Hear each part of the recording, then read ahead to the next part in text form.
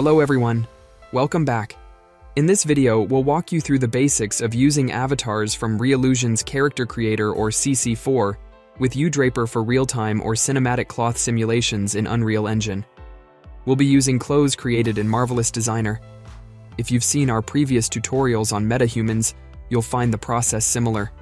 However, there are some key differences when working with CC4 characters. We hope that this video will be helpful for those of you who prefer using Character Creator in Unreal Engine. Let's jump right in and get started with preparing and exporting characters from Character Creator.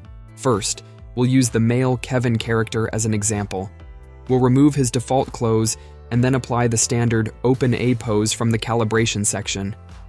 This pose keeps the arms and back straight, making it easier to drape clothes in Marvelous Designer later. When exporting the character in FBX format, we need to keep the current pose and also include levels of details or LODs for the cloth simulations. To do this, select Unreal Engine as the target format, then choose a mesh and motion with current pose for the FBX options. For Insta LODs, turn on the original character and select additional detail levels. In this case, we'll choose normal and high. Finally, turn off embed motion to keep the original pose and export the character.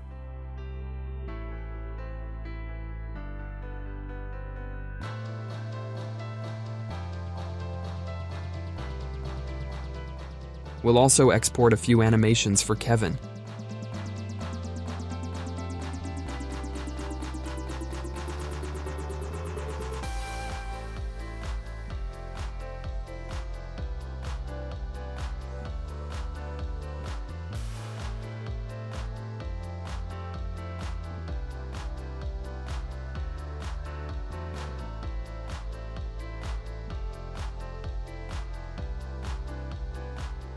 Next, we'll repeat the same steps for the female character, Camilla, except we won't use LODs when exporting the FBX.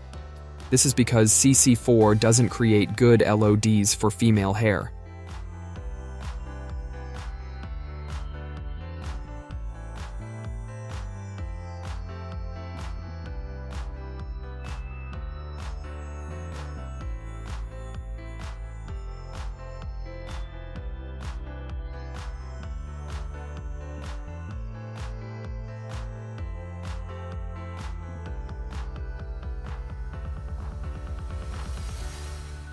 To export a better collider for Camilla, we'll remove her hair and eyebrows.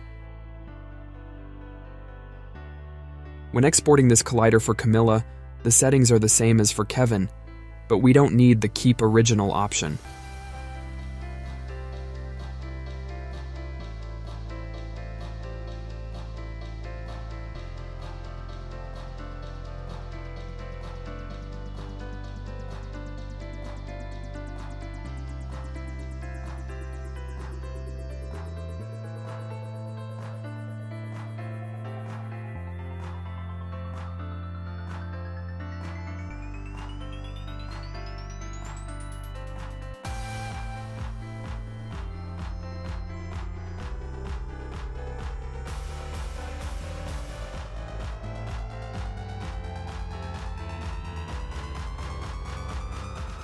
Now, let's switch over to Unreal Engine and create a new project.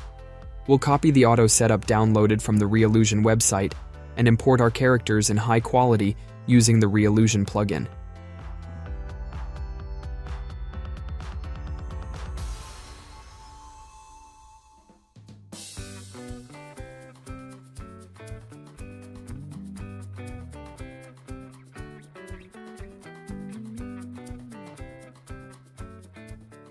In the import dialog, make sure to select the Use T0 as ref pose and Import Mesh LODs options.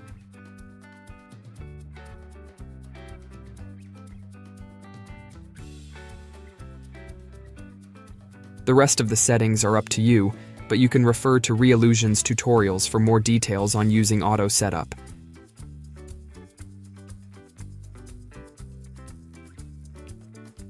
In this case, we just want to ensure our LODs are imported correctly.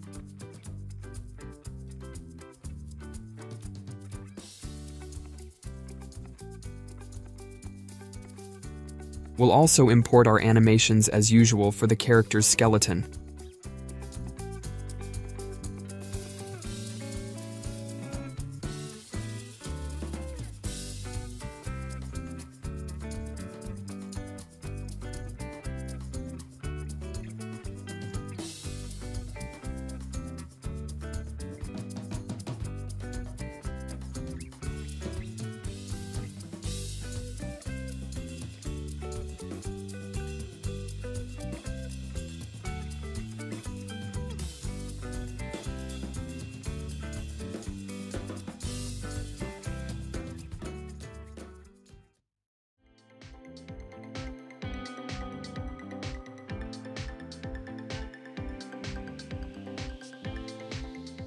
For Camilla's collider, we won't use auto setup because we don't need materials for colliders.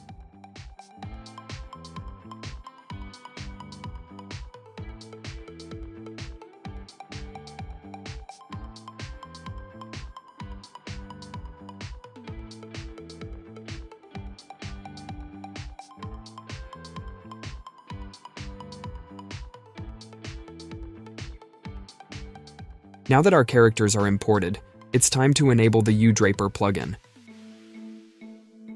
Alright, let's bring our CC4 characters into the scene and add uDraper components by clicking the big blue Add button. As you might expect, you'll encounter a warning message about the high number of vertices in the character mesh. This is precisely why we've already exported a few LODs. For Kevin, we already have suitable LODs, so we don't need to add a separate collider component. We can simply specify LOD1 or LOD2 for the collider in the Draper simulation component. While we're at it, let's export Kevin's collider mesh to be used in Marvelous Designer. We'll also add and configure the female character. For Camilla, since she has a separate collider mesh, we'll add a dedicated Draper collider component.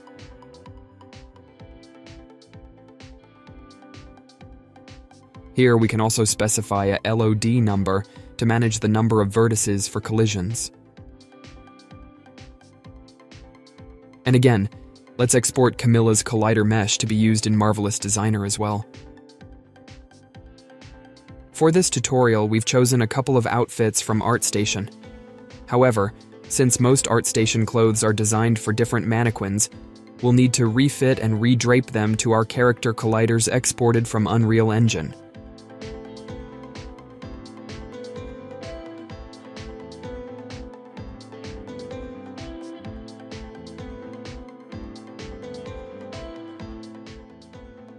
It's important to remember that in uDraper, we work with materials, not clothing patterns.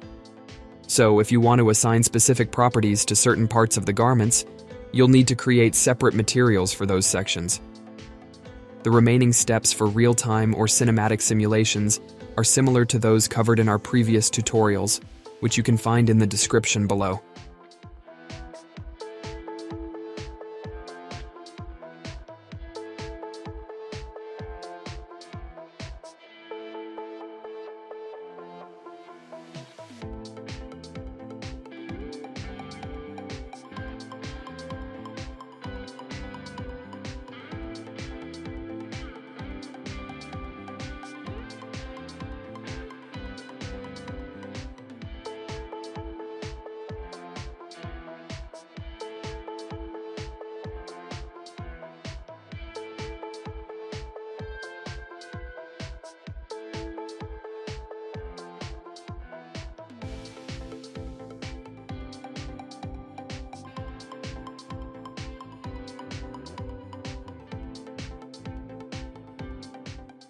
I hope this gets you started.